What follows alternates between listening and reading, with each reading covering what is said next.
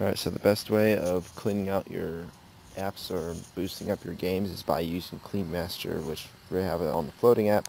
Click that, click on Clash of Clans, and it'll basically clean off all the bad processes that are running on your phone. The second way of doing that is cleaning out all the junk files in your phone.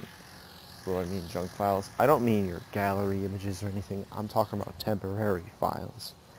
Files that are stored into your phone temporarily, and sometimes they don't end up deleted. So we're going to go to junk files, and we're going to figure out how much junk files I have. Alright, so goes up to a total of 100 megabytes. So most of it is 68 megabytes. There's 69 megabytes of 68 megabytes of cached junk files. As you can see, the list keeps on going on and on. Just clean up the junk files, and then they're all gone once the process is done.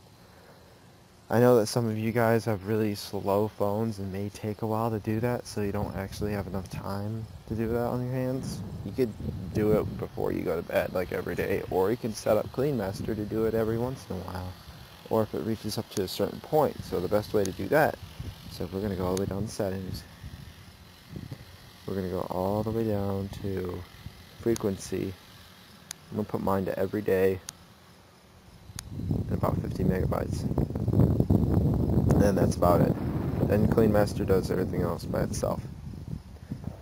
But anyways, that is just about it on how you do this. My name is Alex Duncan. I'll see you guys later.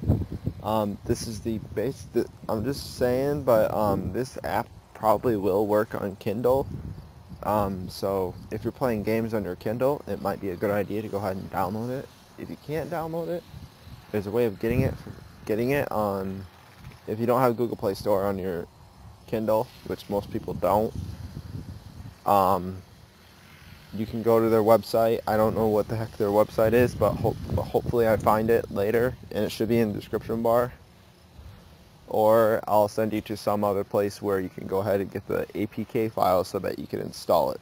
And most people know what I'm talking about if I talk about APKs. But anyways, you can probably get the app in the description bar, or you can get it, search it up on Google, and look up Clean Master, and that's it. I'm signing off. I'll see you guys later.